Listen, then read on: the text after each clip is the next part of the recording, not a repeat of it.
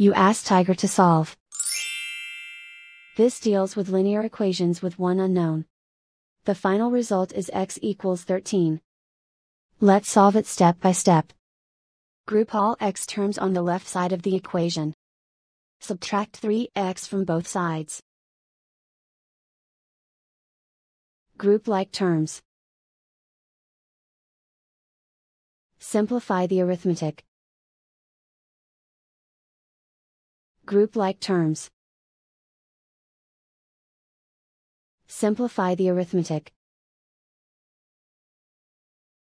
Group all constants on the right side of the equation. Subtract 8 from both sides. Simplify the arithmetic.